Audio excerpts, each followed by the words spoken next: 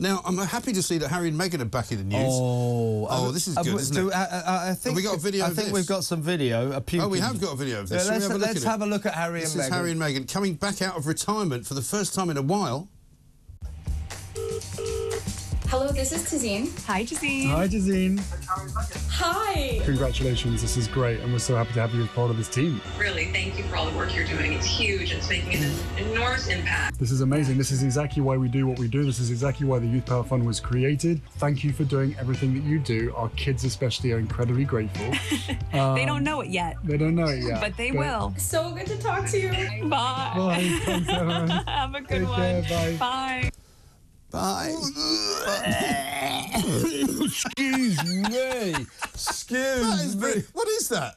It's some stupid cheesy radio show. Another one of their worthy causes, something about encouraging the Youth Power Fund. Yeah. But what that really is, mate, we know what that really is. What that really is a message of love to the world from a couple surrounded by talk that they're on the point of splitting up. Yes. So what they're trying to say is we're not splitting up. Look how happy we are. Look how wonderful we are.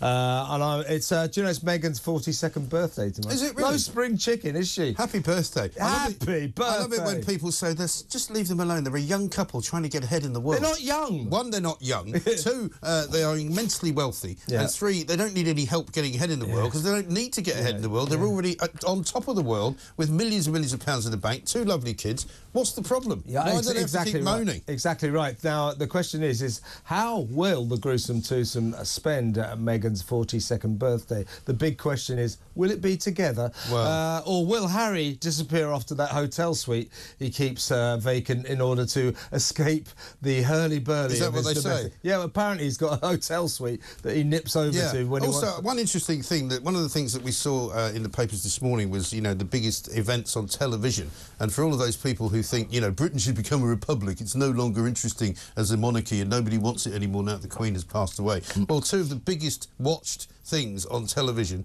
that the BBC still do well was both the Queen's funeral and the coronation. Yeah, they still do that. Still massive millions of people always turn to the BBC to watch those things. I'll tell you who does a great job. So don't tell me that we are living in a country which is prime for being republic. Absolutely. I'll tell you who does a great job commentating on those royal events. Hugh Edwards. He's good at that. Yeah.